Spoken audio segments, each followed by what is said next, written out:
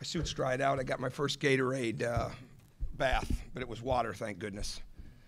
So now I know what the brother-in-laws feel like when those things come. But the first thing to me, and again, we've never taken anything for granted here. And to look out Tuesday and see how many fans were waiting outside, and I shouldn't say, I knew they were outside Tuesday. I was going recruiting. To see them Wednesday and to see that passion, and then to see it all today and see the people lined up from early this morning on through the afternoon, and then to just hear this crowd. This is one of the most shared moments that I've ever been a part of, maybe the most shared moment, where you want to share it with everybody that's been a part of this program long before we got here, the ones that have joined in the sense of becoming fans over a period of time. But this is the epitome, I think, of what Hoosier Nation is all about, and the fans and everybody that supports this program from close and far, young and old, they deserve it, because it's one of those moments that everybody's going to remember. As far as the game, it was not a picture-perfect game. We were doing some very good things. We got up in the second half, and then we did not play as well. And some of it was them, some of it was us. You have to close a team like Kentucky out. You have to continue to be really good on both ends of the floor. So it was not a textbook way to close a game, but it really came down to who had the ball last. And our guys never wavered throughout the game. Even when we had the lead and we started to give it up, they never wavered. Our coaches did a phenomenal job of continuing to preach belief and toughness to the players inside of the huddles. They talked to each other well. The biggest concern I had on the day with such an energy in the crowd was that they weren't going to hear me a lot. They had to hear each other. There had to be great echoes. And because there's no way I was going to get 2 or 3, 4 guys' attention. If I got one, they had to make sure that they echo it. For the most part, they did. So it's a great moment for us. It's a great victory because it's just such an outstanding team, and a team that is just, as you can see it, the explosiveness, the athleticism, the skill level, the coaching, it's top notch. And to get a win like that is huge. And to have it be at home where our fans had so much to do with it is the biggest part of the day. So for me. Tom, can you talk about the last play that you set up there? Well, it goes before that. About 3.5-minute mark, we put Verdell back in. I think it was. I said, you really need to be a senior leader now, because we needed to get settled down. And the rest of the time, he really did a great job of that. And at the end, with that timeout on the free throw situation, we knew they had fouls to give, so we weren't going with our conventional 5-second full court play, because it would bring too many people up, and we weren't going to be able to win the game if we did that. So we wanted to break long and get Verdell the ball if we didn't hit anybody long. They didn't come up with us, so they continued to break. Verdell got the ball, made a play at midcourt, had his eyes on the rim, and had the presence of mind, because in a situation like that, you want to have 4 spots filled when you're driving the ball. And Christian did a phenomenal job of being in the backcourt, finding the open gap, and Verdell did a tremendous job of finding him, and Christian shot literally the one vivid image to me in my mind memory is how picture perfect that shot was. He stayed in his shot. He didn't fade. He didn't leg kick. It was a picture perfect form. And I'm so happy for him. I'm so happy for both of them, because they've improved leaps and bounds. And they've been here through a lot. And for those two to connect on a game-winning play like that, that's a big-time moment.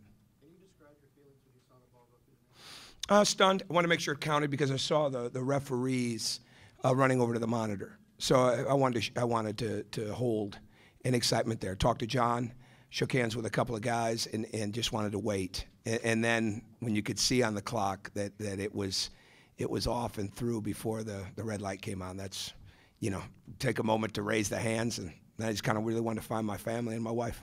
Tom, it seemed like that post-game celebration with all the fans was almost like a catharsis, for your fans. Did you get that sense that people just were dying to have this sort of? I don't know about that. Last year we had a great moment when we beat Illinois. So our fans deserve that. They deserve to storm the court. They deserve to stand on chairs and tables and be excited. They do, and our players deserve it. I told the team before the game, I don't think it was anything profound. This team, these young men have endured a lot. And to have an opportunity like this today in front of them, I had 100% confidence that they would do everything to max it out, and they did.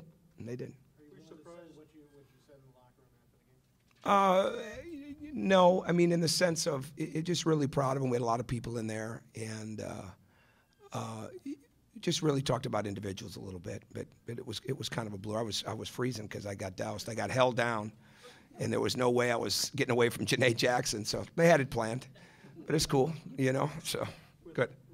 With 2 fouls to give, were you surprised that they didn't foul you in that situation? Well, I never put myself in another coach's position right there. It looked like they tried, but the screen at midcourt was good, and Verdell just did a great job of putting a burst out there.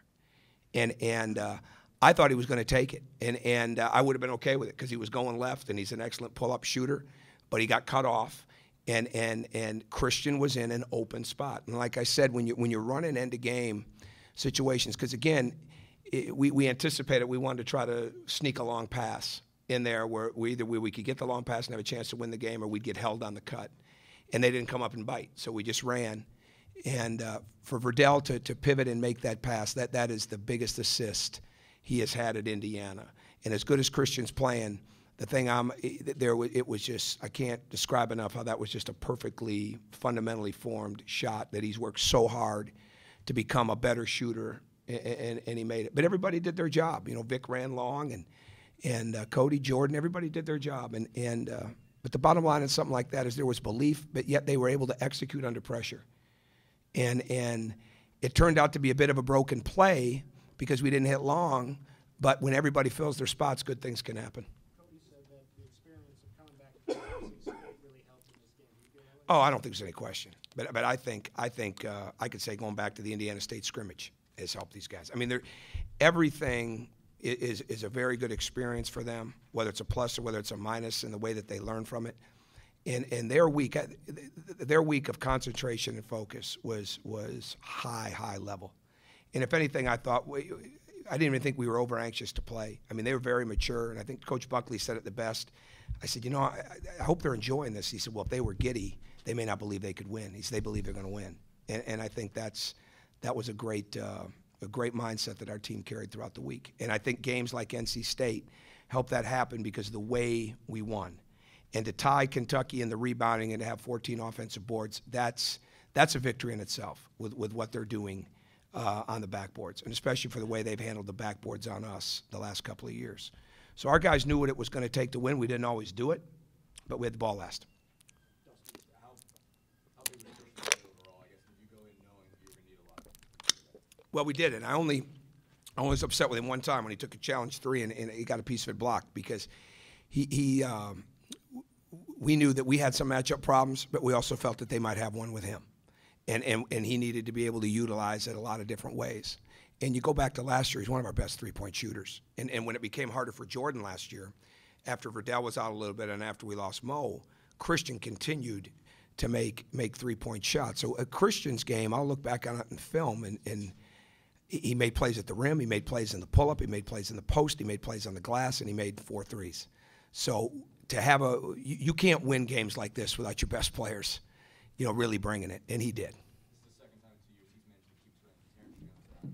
He was 11 last year, he had 4 points tonight. What do you do just to keep him from Well, I think it's mindset, and I think that's going to be the key to Christian's growth, the whole team's growth, because the job number one outside of getting back on defense was how we played Davis and Jones, and we had to be physical. We couldn't allow that team to float. And, I mean, they lead the country in so many things. Lobs are one of them. And we just couldn't let that happen. And it happened a couple times. We made a mistake early. Cody made a mistake on a ball screen, and they got the lob for Jones. And when we were locked into our game plan, we made it tougher for them to score. Obviously, we didn't guard the dribble very well.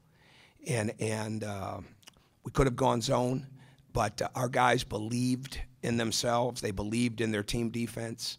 And even though it wasn't always very good at the end, you know, you don't want them questioning, can they win the game? And I think that had a lot to do with the presence of mind to make the plays they made at the end. Derek didn't play. What was the story behind Derek just had a rough week. He hurt his back a little bit, and he was cleared. He'd practiced a little bit Thursday, more yesterday, but it just became a coach's decision. It wasn't anything against him. He was healthy enough to play. He'll play next week.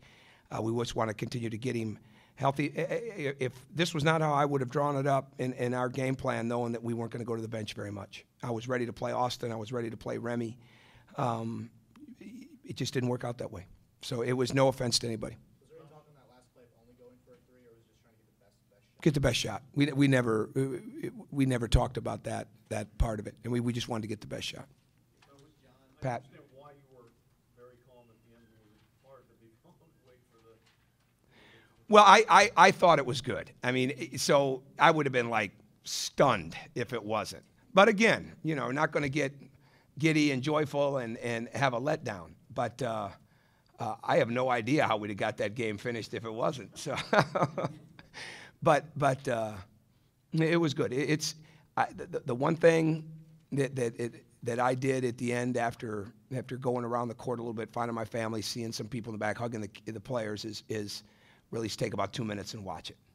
And I had a picture when I was back at Michigan State as a graduate assistant, and I was there in 89-90, and we won a Big Ten championship. And the picture, it showed Tom standing back while everybody was celebrating the game, and I always thought that was the coolest thing. And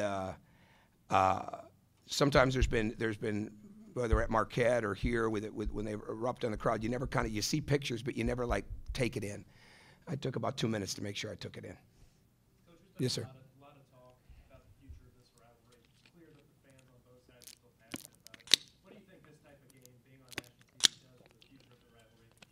Well, I think it means that we're back in the hunt on it, and it hasn't been much of a rivalry the last couple of years, though we were close for 35, 36 minutes last year.